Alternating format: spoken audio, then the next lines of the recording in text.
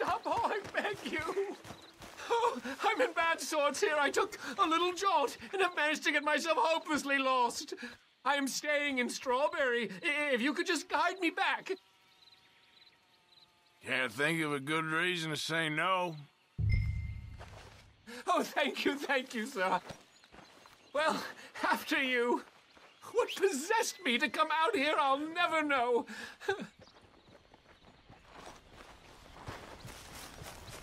What are you doing out here anyway?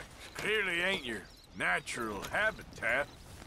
None of this is familiar to me, but it all looks the same, so... No, I'm just visiting. I'm from New York City, actually. You don't say. Oh, yes. There was some talk at the country club about this burgeoning little resort town called Strawberry. So I thought it might be quite the trip to see what all the fuss was. Perhaps make a few investments while it was still undervalued. Turns out I was made the fool. Not enjoying it, then? It's a town of splinters, if you could call it much of a town at all. I'd hardly stepped off the carriage and I'd taken in the whole place. I suppose some might call it charming. Let me tell you, charm is not what... Will you slow down? So anyway, as I was saying...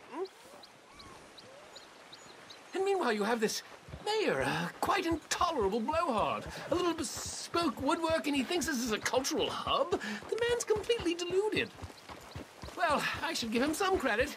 He must be quite the salesman. He did get me out here, after all. More fool me.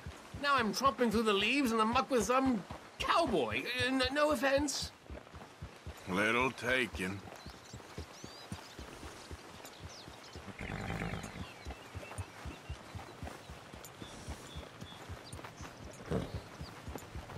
Oh, I remember that. We're on the path.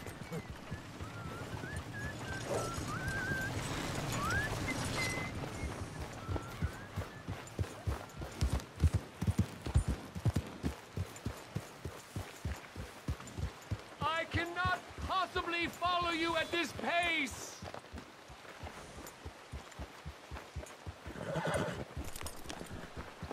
Oh, are we close to town?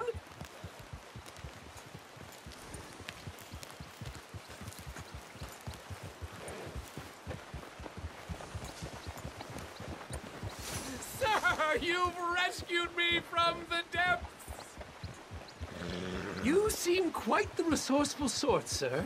If for some reason you plan to spend any time in Strawberry, you may want to look into that gabbing mayor. Something is definitely off with him. All right. I'll keep that in mind.